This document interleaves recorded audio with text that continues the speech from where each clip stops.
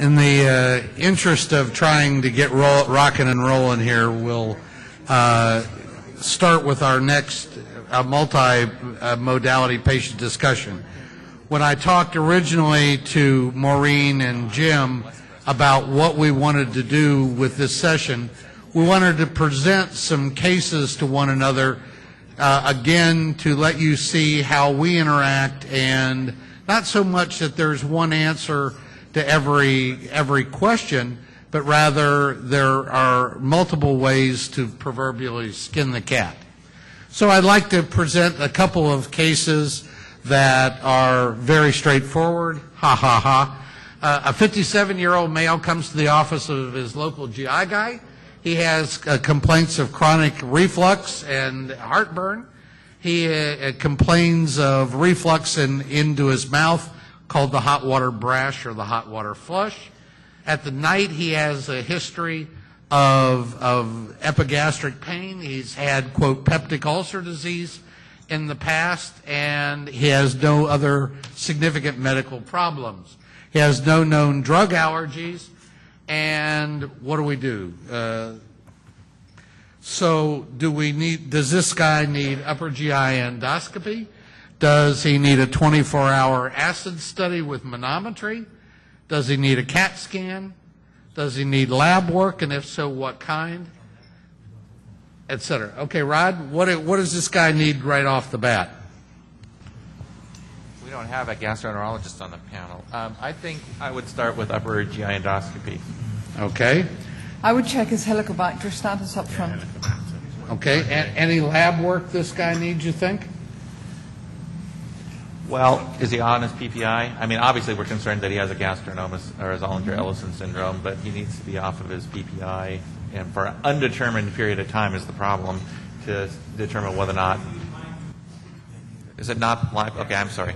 I just need Odo, how long do you have to be off of PPIs, in your opinion, for your chromogranin and gastrin and other things to normalize? Well, it was very interesting. Dr. Ardell showed that slide yesterday, and I looked at the months, and I think in order to get the chromogranin A down, it took 5 or 6 months. And I would certainly do an initial gastrin just to see where you are, and I agree with the thought that the PPI it may be a major issue in terms of the gastrin story here. But I think Dr. Ardell can comment because she had that data on that slide. I'm assuming gastrin was elevated in that. Joy, how long do you have to keep people off of PPIs to get accurate measurements of gastrin and chromogranin? I would want to have them off PPIs for about 5 days because we'll see a very significant fall if it's not a tumour. Okay, she says 5 days. If you want it to come right down to base, well, we don't want it to come right down to base. We want to see that it's as a result of PPI therapy or a tumour, and we'll see that in 5 days. But you have to be cautious because these people, in the past we saw gastrinomas that perforated, and we lost patients. And once we take them off PPIs, we have to be very cautious. Okay. And I would suggest that they go on to H2 antagonists for 5 days. You know, I'd have to say, the longer you're on it, it's duration related because you get G-cell hyperplasia. Yeah. And once you get the G-cell hyperplasia, the cascade, the high gastrin turning on the chromogranin A there's two issues with the gastrin. One is, as Rod brought up, I think, namely, could this be a gastrin secreting tumor? And B, is there going to be high gastrin? So I think we need to document that. I don't know for how long the PPIs were being used, but at least one gastroenterologist says 4 to 6 weeks. And I think Dr. Warner has commented on that before as well, and I think he says 8 to 10 weeks. I'm absolutely sure I remember it sort of amazes me that with how long PPIs have been around, which is about 15 plus years, almost 20 years, I guess, that no one's ever really done that study very well. We did this. I did a study looking at simple Dr. Warner.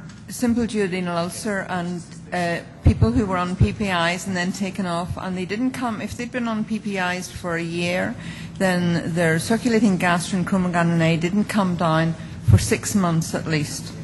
But we're not looking for them to come back down to normal. We're looking for them to come down significantly.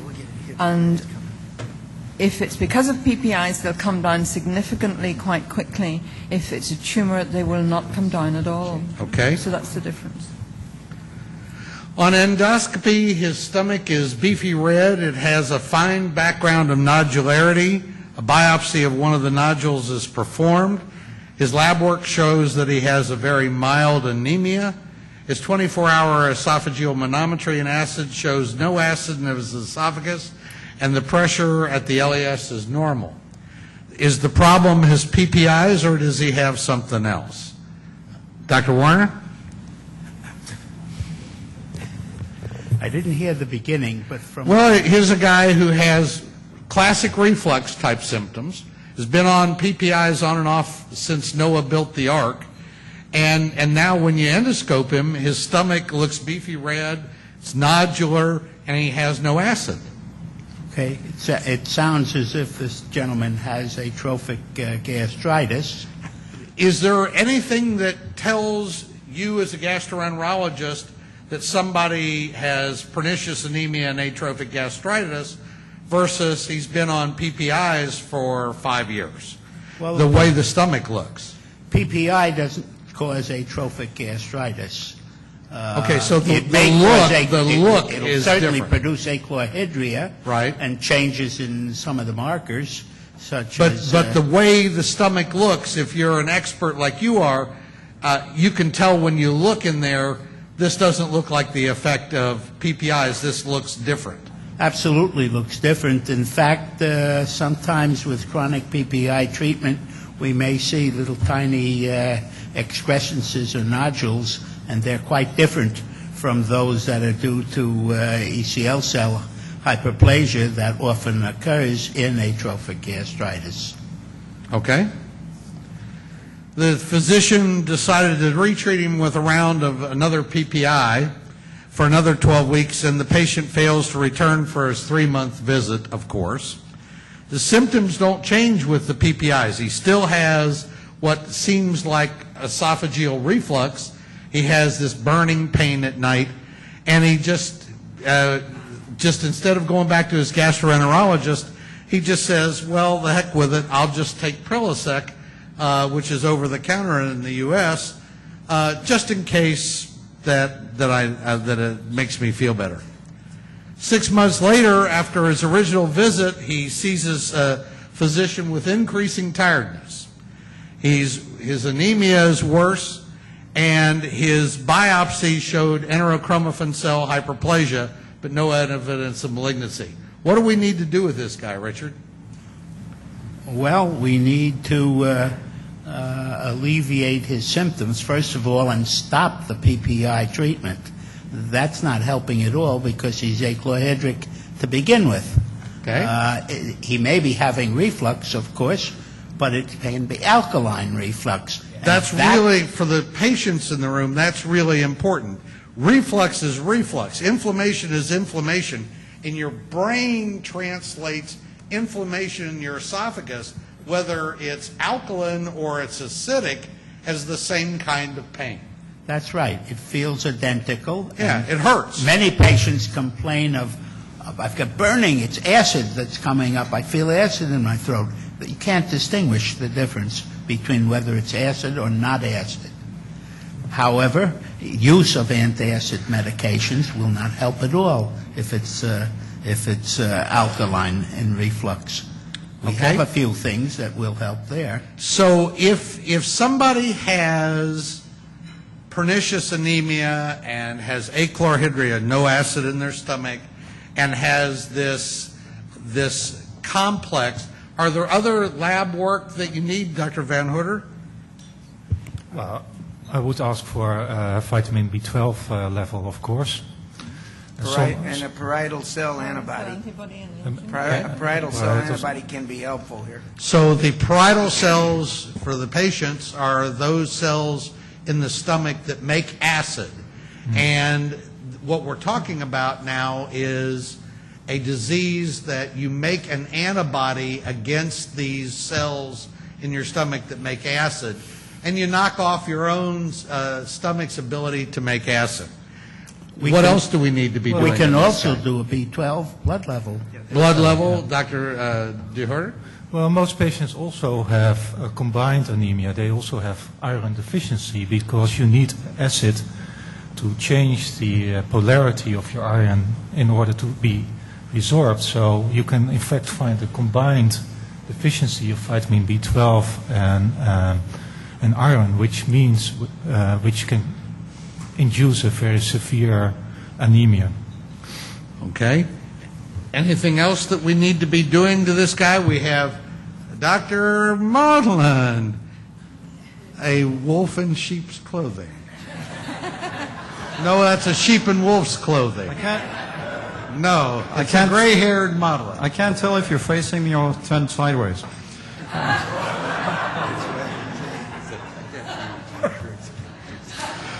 So far, the panel has spent about $9,000 on PPIs, B12s, endoscopies, biopsies, and the diagnosis of ECL cell proliferation. If the panel got the patient to drink a glass of lemonade and took the blood levels of the gastrin at 0, 5, 10, and 15 or 20 minutes, Dr. Ardle would tell you the patient does or doesn't have a gastrinoma. This is a very expensive way to find out a very simple answer quickly. Thank you.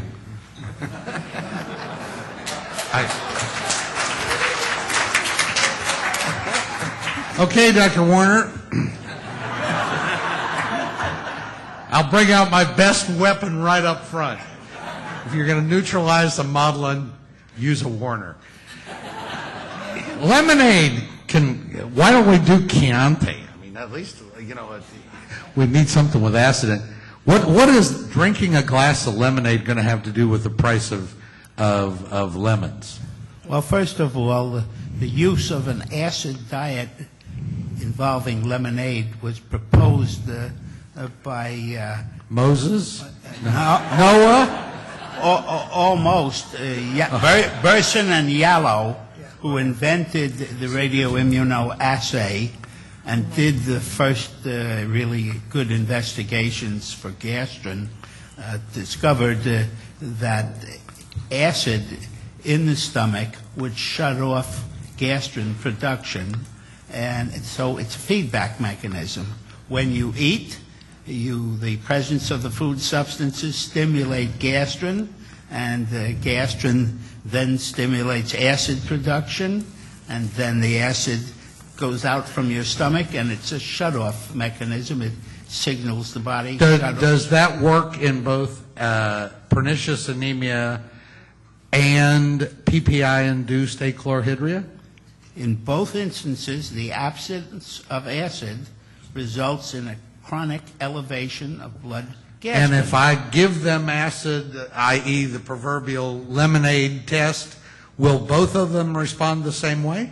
Well, with lemonade, if you drink a lot of it and it's very strong, then you reduce the pH, you may increase the acid in the stomach, and you can shut off gastrin production.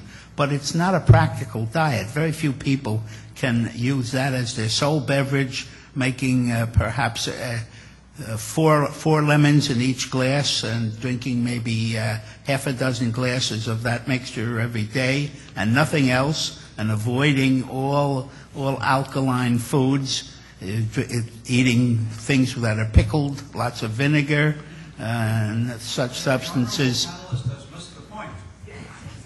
I'm not suggesting somebody goes on to lemonade for life. I'm saying Lemonade for life. I can see it now. Change we can live with, lemonade for life. I love it. The Maudlin lemonade for life.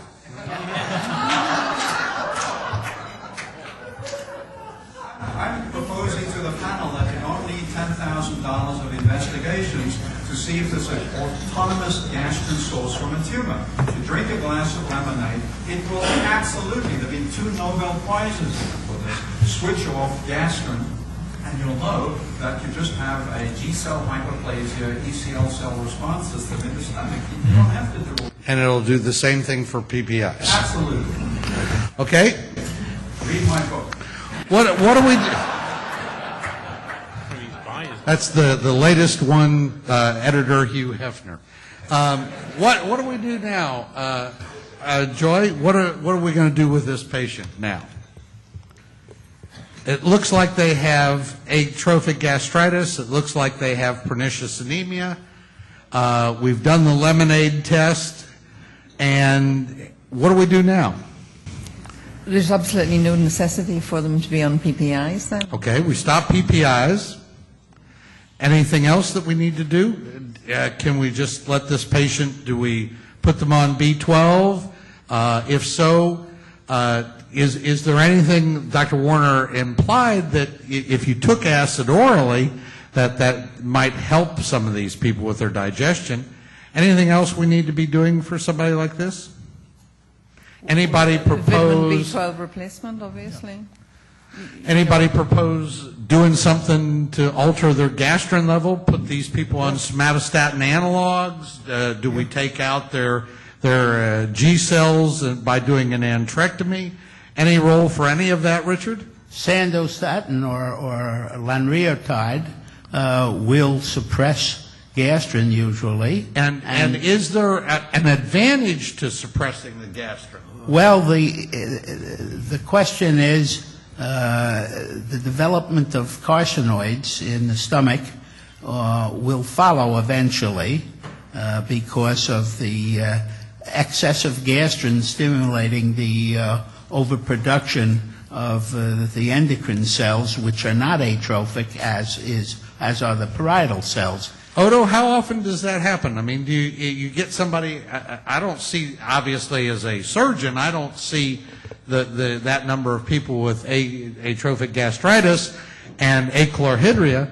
I mean, if this person was 30 years old and is going to live 50 versus 60 years old and going to live 30 years, does that make a difference in how you approach these people? Yes, it does, and it's very common. The so-called type 1 gastric carcinoid is the commonest, comprising approximately 60% of all the gastric carcinoids. Fortunately, it's the least malignant, but eventually, after it's unknown how many years, but a good long time, a certain small percentage can exhibit true malignant features, spreading. And so if, especially in a younger person, we want to avoid that long journey and the eventual development of this condition. Also, it is unclear as to whether chronic elevation of gastrin causes symptoms or not. I believe it does, but I don't know of any really satisfactory studies to prove that. But the point is that if you reduce the gastrin by one of the maneuvers available, namely administration of somatostatin analog, acidification of the stomach, or in some instances even resecting the antrum, which is a major, if not the sole source of the gastrin, then you can improve the situation. And one can see regression of the endocrine cell hyperplasia by repeated biopsying, and also, even if there are some residual small carcinoid nodules, you see them regress very often. Odo, you had a comment? Yeah, just if Dr. Warner brings up a very important point, and at the risk of exemplifying what Dr. Maudlin warns about anecdotes, if you go back to when we had pentagastrin for the diagnosis of medullary thyroid cancer, when you give a bolus of pentagastrin, you get immediate flushing. And Dr. Warner alluded to possibly some of the symptoms themselves due to the gastrin, which is very likely. But one of the things I was concerned about was some of that epidemiologic data that's looked at colon cancer with the work of Courtney Townsend with and high Jim Thompson gastrin from Galveston. Yeah, there are, I think, and I could stand to be corrected, but colon adenocancers will have as much as 90% gastrin receptors. And I wonder always about the age of a patient with high gastrins for a long time. and whether or not it is a very important physiologically trophic hormone. Which on brings the stomach. my next question for the panel, and this is a question that I'm asked a lot by the patients, and I got to say, you know, I worry about it, but I can't give anybody a real answer. Is gastrin may be trophic or act like a growth factor for enterochromaffin cells or carcinoid cells. So if you take PPIs and you alkalinize your stomach and you now have high circulating gastrins for long periods of time, is there any evidence, and Dr. Mullen, if you have anything with your mastomy model or whatever, is there any evidence that if you have an ileal carcinoid, that taking proton pump inhibitors and raising your gastrin does anything to those cells? Irv, you have a comment? This is an archaeological discussion. An archaeologic discussion. Well, who best to lead it but somebody who is older than dirt? Let me put this in perspective for you. Firstly, the Mastomus model got a The mastomy, by the way, is like a hamster-like thing, like a gerbil. It gets these tumors in the stomach if you give it PPIs. Now, the Mastomus model put the whole PPI problem to rest, and it was given a PhD by the King of Sweden for the services to Astra Hessler for this, right? The mastomy was. Yeah. Yeah. It was only animal ever to get a PhD. I took it on behalf of the Mastomus. Okay. I'm glad it wasn't a weasel. Can I just finish my statement? What I want to point out to you is, with all due respect, Dick, after the wonderful introduction you gave me, PPIs have been in place now for almost 15 years. There is no proven by rigorous or robust analysis of any causal relationship between a PPI, hypergastrinemia, and developing a gastric carcinoid. Even if you did get a gastric carcinoid type 1, the only way you're likely to die of it is if you cross Park Avenue at midday with your eyes shut. You don't die from that tumor. It's a benign tumor, okay? And the third thing, apropos your ileal carcinoid, the ileal EC cells that give you the ileal neuroendocrine tumors do not express gastrin receptors. There is no impact of gastrin on the ileal EC cell. So the concept of gastrin as doing something in the ileum is not borne out by scientific analysis. So I would put this discussion to rest. Okay. I was going to say that autoimmune atrophic gastritis is really very common in people over the age of 45, a little bit more common in women. I think it's about 5% of the population. And it seems like sledgehammer. The somatostatin analogues are not registered for treatment in these patients unless they would have a tumour that would be secreting. And I think we're down a strange avenue, maybe. All right. This man has a repeat endoscopy, and it shows more small nodules, 1 to 2 millimeters in diameter. What else do we need to do? This guy, we've sort of figured out already, has a atrophic gastritis and a pernicious anemia. If he has recurrent small carcinoids, Dr. Modlin has said nobody ever dies of these, but what about those people that have innumerable ones? At what point do you say enough is enough, Richard, and do you start treating him with somatostatin analogs? Do you have to wait until those people have so many small nodules that you can't resect endoscopically, or do you try to be more proactive earlier? In answer to your question, there is no established consensus for the management of a patient like that at this time. It is a matter of opinion. My own practice is to start these patients once they've been diagnosed on a somatostatin analog. That's the first thing I do, and I usually treat them for at least 3 months and then re-biopsy, re-scope them, and see if I've got any regression. I also measure their chromogranin A and their gastrin, And if they have really come down 40-50%, I feel that we are making some progress. And we then have two options. We either can continue this treatment indefinitely, or we can talk about surgery.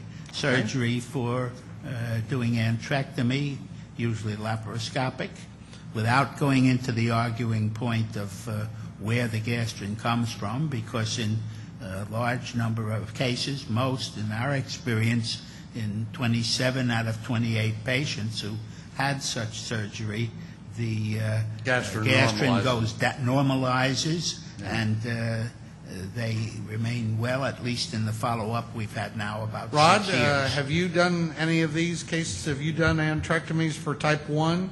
No, I haven't.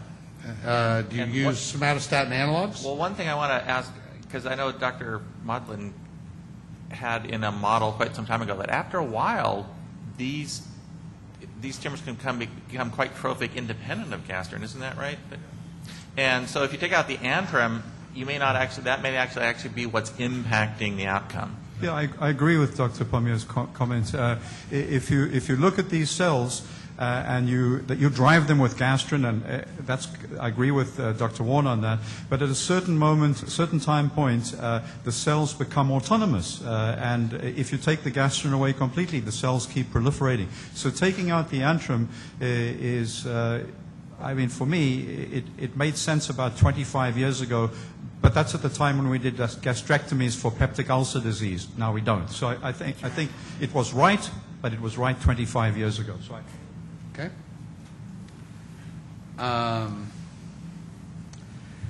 Obviously, PPIs make no sense in this patient because he's already a chlorhydric, and oral iron does make sense, but he has to have B12 as well. Yeah, I would also just, and I think this had been brought up in a prior panel, but when you lose the acid, you also lose the ability to absorb calcium, which needs to be in acid as an ionized form for absorption. So that also, and this was observed in some of Dr. Zollinger's cases, where their vitamin D or their calcium levels started to drop without the acid. Okay. All right. Anything else that the physician should have picked up on earlier in this case? There are associations for people who have these autoimmune diseases, that there's an association between anti-parietal cell antibodies, the development of anti-thyroid antibodies, the development of anti-melanin antibodies, and a skin disease called vitiligo, and actually anti-islet cell antibodies. So these people may have evidence of diabetes as well. Let's see. Rod, how high of gastrin levels do you get with PPIs? Is there a magic number? In the old days, when I was at Ohio State, Dr. Zollinger always used cutoffs of 200, 500, and 1,000 for gastrins, and who has tumors and who doesn't. Do PPIs give you gastrin levels of 1,000 or 200 or 500?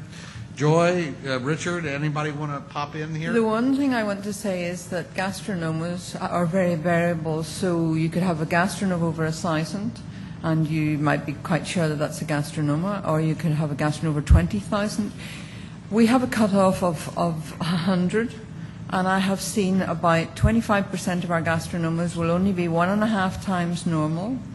So that's into a range where we see lots of other people, lots of other confusion with no acid in the stomach, or with the patient having eaten just before the clinic and not mentioned. And so it's very difficult. There isn't a cutoff. There isn't an easy concentration where we can say gastrin is definitely in the tumour range. People who have autoimmune atrophic gastritis can have gastrins of 30,000. 30,000. 30,000. What about PPIs? PPIs, it'll go up to about 250 maximum. A few patients more than that. But Rod, do you see people on PPIs who have gastrins I've seen them above 500? Is that a No, safe number? I've seen them anywhere between 1 and 300, or 1 and 500. 1 and 500. Yeah, So I've had a if couple your 3 and gastrin is 400. more than 500, it ain't PPI. It's considered to be pathognomonic, Okay. Richard, do you agree with that? which means Tom? diagnostic. Well, I think there are exceptions, but in general, I would agree. I would be more interested in the level of the chromogranin A, because we've seen chromogranin A's over 1,000 on PPIs, and there was a very elaborate study approximately a decade ago by Sandra Lieno, who studied the elevation of chromogranin A sequentially in patients on PPI treatment over the years, and she found several patients on 8 years of treatment who had values in the 3,000 range. So that it can go up, and So that's especially not a with big time. help. No. So there's not an absolute number that if it's over that, it's ZE, or if it's under that, it's PPIs. And That's right. And that's especially true as well if PA alone, pernicious anemia alone, where the gastrin rises, because you can see gastrin levels easily over 900 to 1,000 with just the pernicious anemia part of it, the gastrin levels, that is. So there's a spectrum, And the other thing we have to remember is that all of these things go up with renal failure or renal impairment. So, And that was my next question. What about chromogranin? Is there a sort of a magic number there? I know that it all depends on which assay. Mayo Clinic assay is 225 is normal. The Quest assay is 36. How high above baseline can PPIs drive your chromogranin? Can it make it 10 times normal, 5 times normal? well, I showed a patient yesterday that had a chromogranin of 1,200, and our cutoff should be 30, so that's way above. Okay, And so it can drive we your took them on and chromogranin A sky high. I would certainly say at that level we can see many of our patients have extensive disease. So at 1,200, you're talking, we expect that in patients who have quite extensive disease. So the false positives in that case is actually quite significant, but it can be occasional, yeah. Okay. We looked at 3,500 consecutive samples coming through the lab, measured for chromogranin A, and 16% were over 1,000 in the assay that we use, and one of those was because of proton pump inhibitors. So it's not common that it's going to be up in that range out there in the public, but you have to keep it in the back of your mind. And the one thing I'd like to point out with this next slide is Dr. Zollinger used to always say there were 2 critical points for having a gastrin-producing tumor. And that is, A, you had an elevated gastrin, but B, when you measured the acid in the stomach, you had to have acid. And that's one of the things, believe it or not, the gastroenterology community hasn't sort of figured out is buying a roll of litmus paper so they can check the pH in your stomach just somehow escapes the gastroenterologist, at least in New Orleans. I'm going to interrupt just for a moment, because in Northern Ireland, which is only 1.4 million or whatever, we have had in the last 40 years that I've been working in this area 2 patients with atrophic gastritis, elderly folk who have had a gastrinoma. They've had no acid, they've had no syndrome, but they've had a gastrinoma. wow. Any other questions, comments? Okay. Let's see.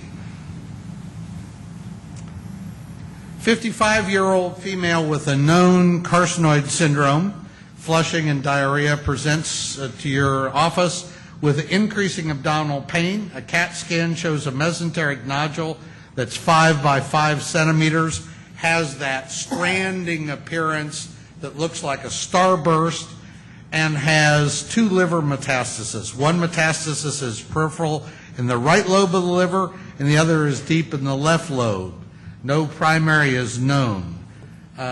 What are the first kinds of things that you would want as a radiologist, nuclear medicine physician? Are there any imaging things? We already have a CAT scan. Anything else that we want to be doing? The guidelines that we have in both the UK and Europe would suggest a cytostatin scintigraphy. That would be done either as an octreotide scan if you don't have gallium-68 data tape present, or if you have the PET gallium-68, you do that. But one of the two should be done. The reason being, of course, is that we scan the patient from sort of head to foot. We'd also do tomography of at least the abdomen and liver area. Yeah. We might do additional sites of tomography. These days we try to do SPECT-CT because that improves our sort of ability to identify sites of tumour. That would be in terms of imaging. There's other tests we might want to do as well. But I have to say that I'm slightly concerned about this mesenteric nodule and the stranding because that would be something that we, particularly in the patient with abdominal pain, as there's no other images, the other thing we will be looking at will be looking for signs of mesenteric ischemia. Now that wouldn't be a nuclear medicine test, we'd be looking at other forms of imaging, including, if possible, MRA. We'd also be looking at the... MRI being a magnetic resonance arteriogram, like an MRI, but done as an arteriogram to look at the blood vessel flow. We want to look at the quality of particularly the small bowel, because that tends to be most affected on the CT scan. Does it show evidence of edema? We'd also may even need to go to a formal angiogram to look at both the arterial and venous supply and venous return to see if there's any evidence of restriction. So that will be within our sort of scope of what we'll be looking on the imaging side. In Europe, Dr. would you do an MIBG scan in Europe at this point? No. When do you ever do an MIBG scan in Europe? We do. I guess the Canadian group does a fair amount of MIBG work. Yes, we do. We do MIBG scans because it can be considered for therapy, Yeah. and there's a certain proportion of patients who have negative octreotide scans but are positive in MIBG. So in Europe, that's not no. So I think two indications: pheochromocytoma and octreoscan negative patients. Octreoscan negative patients. Yes. But if you're positive, no. Probably not now. I think we probably agree. With midgut carcinoids, your incidence of positivity of MIBG is much higher. And I think our main use, as Walter said, is that we will be looking towards treatment with MIBG therapy. I would also say there's a slight caveat in the fact that recently there has been some evidence that treatments with radiopeptide therapy in patients with mesenteric ischemia doesn't always do well. Partly because of, we're not entirely sure why. It might be that in some of these patients we would consider the option, if possible, of MIBG therapy. So we might be more inclined to do MIBG imaging than we would have been maybe even 2 or 3 years ago. Okay. What now, Rodney, from your point of view, we got an octreoscan scan, maybe we got an MIBG scan, we have a CAT scan, known carcinoid, known syndrome. Anything you're going to do different at this point? Well, if I'm planning to operate on this patient to find and resect the primary, debulk the liver, and possibly do a mesenteric nodal resection, I want a little more history on the pattern of the pain. Is this pain that I can attribute almost solely to perhaps partial small bowel obstruction symptoms from the primary, and the mesenteric mass really isn't contributing? Richard, or is it just let me interrupt. Hold that thought for 1 second. If the patient had pain every time they ate, a half hour after they ate, 40 minutes after they ate, is there anything you'd be worrying about more than obstruction, let's say? Yes, indeed. Since approximately 1/4 or even more of these patients will have ulcers, gastric or duodenal ulcer. And therefore, if this symptom is present, to that degree, I would certainly want an upper GI endoscopy. Okay. What about, Rodney, people who have what's called intestinal angina? Yeah, that's where I was going when you stopped me. Sorry? That's all right. I couldn't read your mind. At least I attribute that you have one. That's the good news. One of the hallmarks is food fear. Are these people afraid of eating? Have they been losing weight? And food aversion. I find that is not so much a problem. They'll sort of struggle through the cramping pain and these kind of crescendo, decrescendo waves that they get from the primary tumor being in there. But when it's the mesenteric mass, then and it's intestinal ischemia, it is a very different pain pattern. They're very afraid of food. They try to minimize what they eat, and they have been losing weight. And so I'm going to have to make some very critical decisions. As you've said in many of your presentations, the mesenteric mass resection is not surgery for the faint of heart. And yes, there are data that if we can get out the mesenteric mass, patients will do better, live longer. You can also just improve the situation while you're in there, because if you can basically crack it open like a coconut and sort of bivalve it, you can increase the blood flow again and relieve the intestinal angina without having to resect it entirely. So I think that's really important. You don't have to necessarily resect it to improve the blood flow to the bowel and keep the bowel from dying. That's really a critical concept. And a sad thing that I see all the time is that surgeons open and close carcinoid patients because they see the lymph node and they say, I can't remove that, and they shouldn't if they don't have a lot of experience with it. And I think, let me just say that you heard it yesterday from Dr. Liu at Vanderbilt and today again from Dr. Pami. Don't criticize the guy who knows his own limitations, and he does what's called the peek and shriek. Takes one look and goes, closes things back up. The peek and shriek is a totally appropriate response if you're in a fishing village, or a small town somewhere, and you've never seen this, you've never done this. You got no business doing this. Yeah, along those lines, and in terms of experience, my shriek got rid of Dr. No, I would just driving rodents out of the room with I would just add that we have several patients that come to us. Bye, Irv. Sorry, we have several patients that come into us and have had their primary tumor removed, and then when you start to ask them, is your gallbladder still in?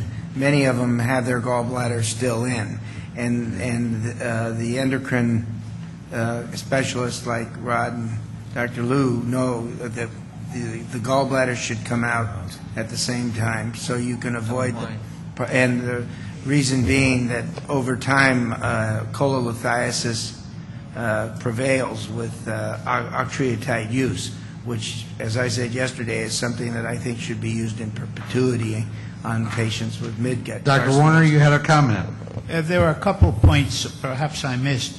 I think you mentioned an octreo scan was done, but I didn't hear the result of it. Well, no, our friends here, Dr. Bascom, asked for an octreo scan. I don't think I purported what it showed yet. Stay tuned. Okay. Patient has peripheral edema, complains of moderate shortness of breath, dyspnea on exertion. Is there anything else that we'd be worried about? What do we do now?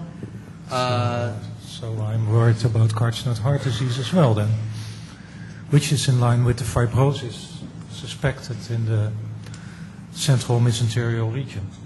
And Dr. Bascom, what's the best way from the radiologist's point of view, if I'm worried about carcinoid heart disease, to figure out does this patient's shortness of breath and dyspnea on exertion come from carcinoid, or does it come from coronary artery disease, or is it just bad luck and bad juju?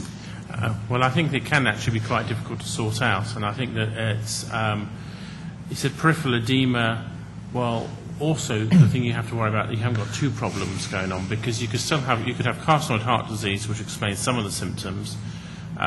You could also have dyspnea related. We don't know that in terms of how much the carcinoid syndrome the patient has, but you can get bronchospasm related to that, which could also cause some of the shortness of breath and dyspnea. But in addition, if you've got a large mass, which is again compressing, for example, the inferior vena cava, you can have edema due to just sheer compression of vascular return. So I think you're going to have to quite carefully work through each one of those. Okay. What are the tests that I'm going to want to order at this point? Well, some of them hopefully already got, because hopefully we've already done a decent quality CT. We may also have done an MR angiogram. Do you want an echo of the heart? We would want an echo of the heart, of course, and these days with modern echo, particularly with our very gifted cardiologists, we can get a lot of information from an echo in terms of pressure changes, etc., and flow.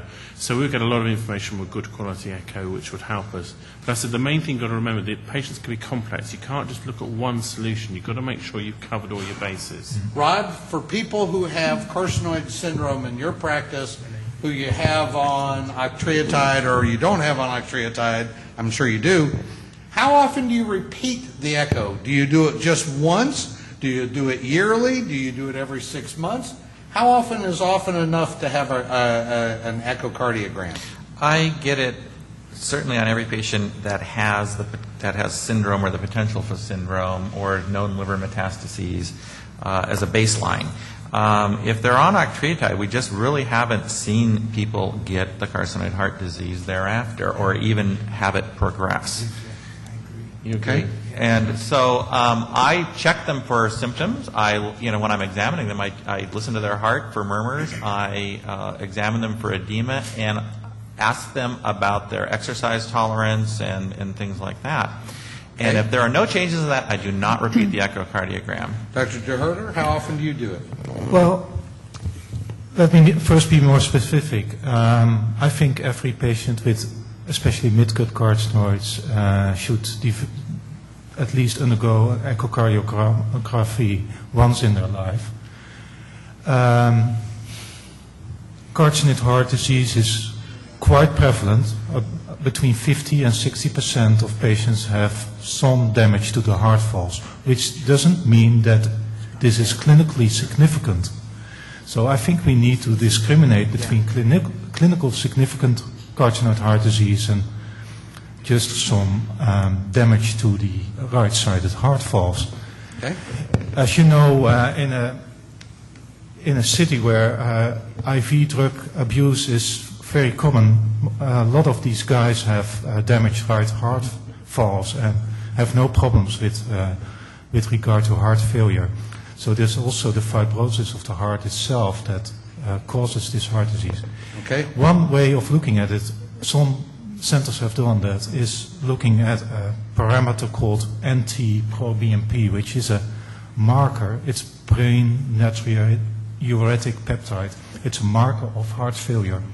And some studies show that it's a marker that very good correlates with heart failure. So is that ANP or BNP? It doesn't matter. Doesn't matter. ANP, atrial natriuretic peptide, or BNP? It's more or less the same. Yeah. More or less the same. Yeah. Okay. The BNP is better, and we usually measure pro-BNP. It's just Pro-BNP, okay. what's available.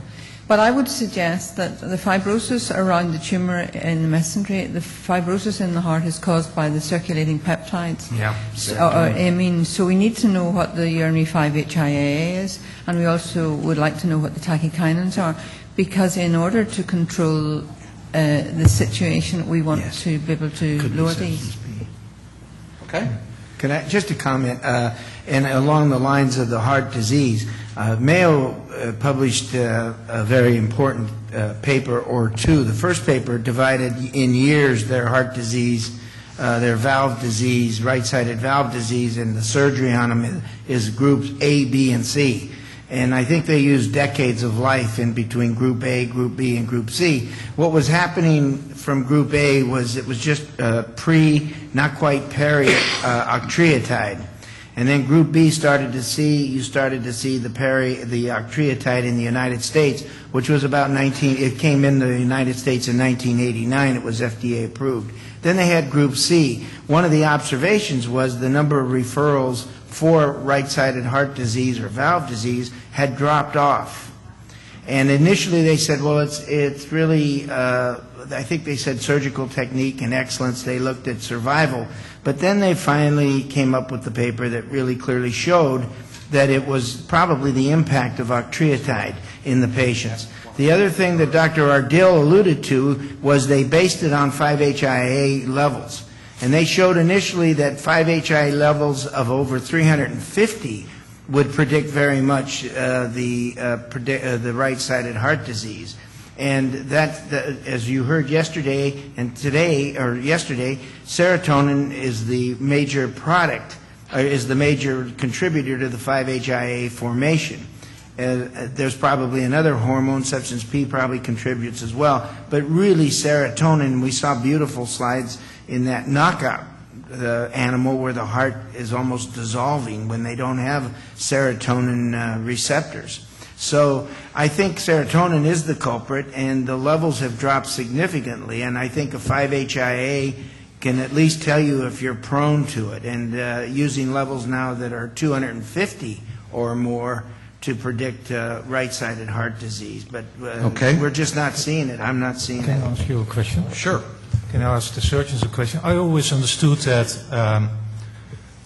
inferior caval vein obstruction will not be that important course because it goes so slowly that patients will develop collaterals.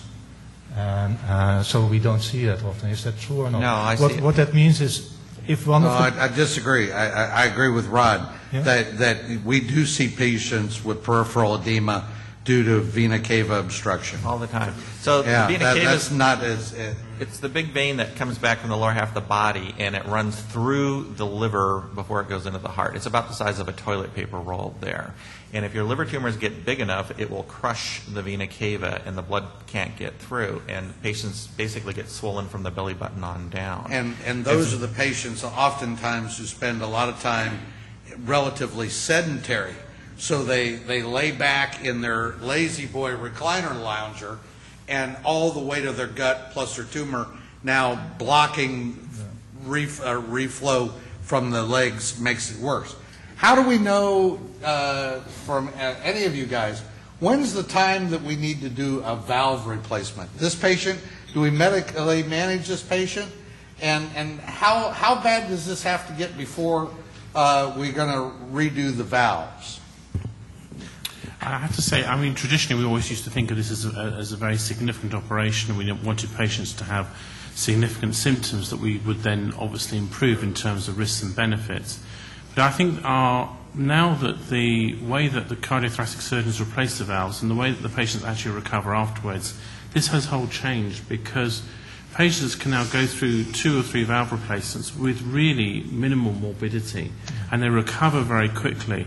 And I think we've actually, again, seen a sea change in the fact that we now more aggressively replace the valves.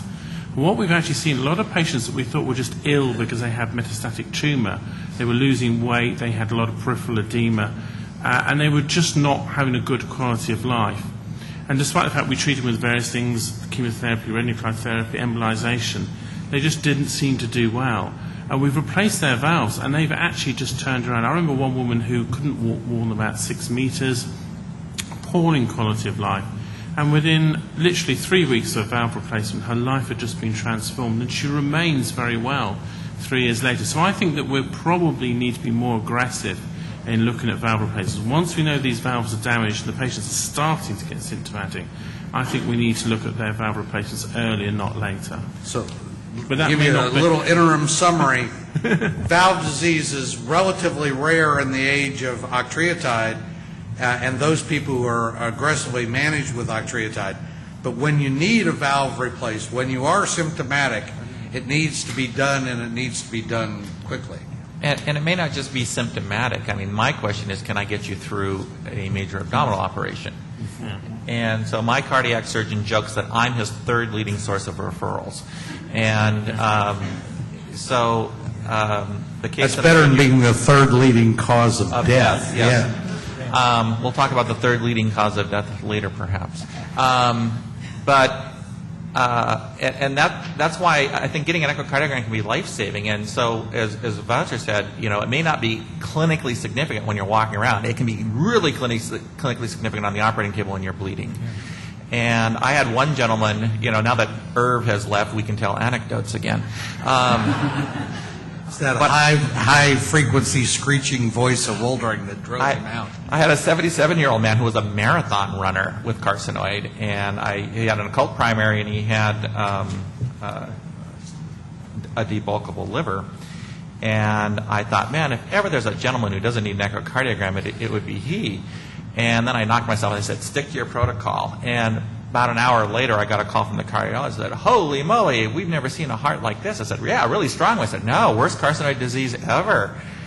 And he had very bad fibrosis of his heart, very bad tricuspid, the first valve on the right side, regurg, and very bad pulmonary valve where the blood gets out of the heart going to lung stenosis. And I said, the man runs marathons. I said, oh yeah, he's fully compensated.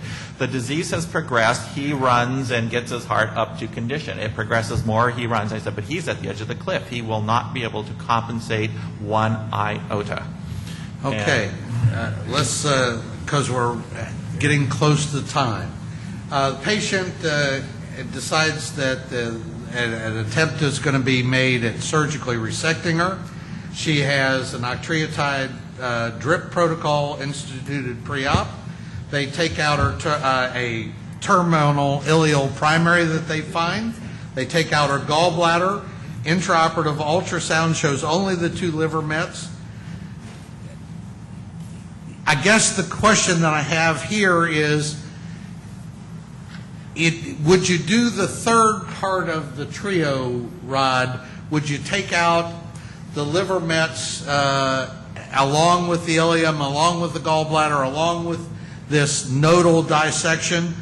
Or are you better off splitting this into 2 operations? Do the nodes and the primary tumor and come back another day to do the liver? It takes tremendous judgment. I very frequently will do a primary tumor resection in the small bowel and a liver resection in the gallbladder all at once. If the nodal dissection gets large, they take a long time. The patient's getting intravenous fluids the whole time. Things start swelling up. That's not the best time to do a liver. And that's, I think, what we learned. When we first started doing this, we did primary tumors, nodes, gallbladder, and liver, and we would do 16, 18, 20-hour operations. Now, granted, we have 2 teams. We have Dr. Wang, Dr. Boudreau, and they spell one another off. But we found that sometimes discretion is the better part of valor, that you're better off breaking it into 2 5-hour operations rather than 1 10-hour operation. Okay?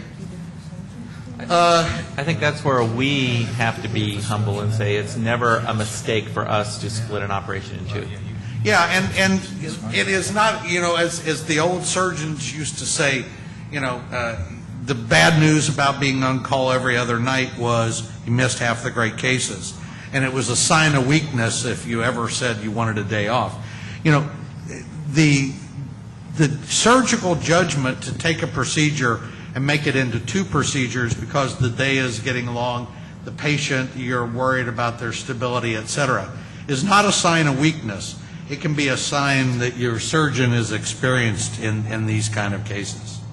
I mean, I think if you're concerned about that and you want to think, well, I don't want to leave the liver completely untreated, there are all sorts of local options to control liver disease, like embolization or chemoembolization or surspheres, or even RFA, which enable you to hold the liver disease whilst you get everything else sorted out, and then you can go back later and treat it. So you're never in a situation where I think you should be forced into thinking you have to do something that's not optimal.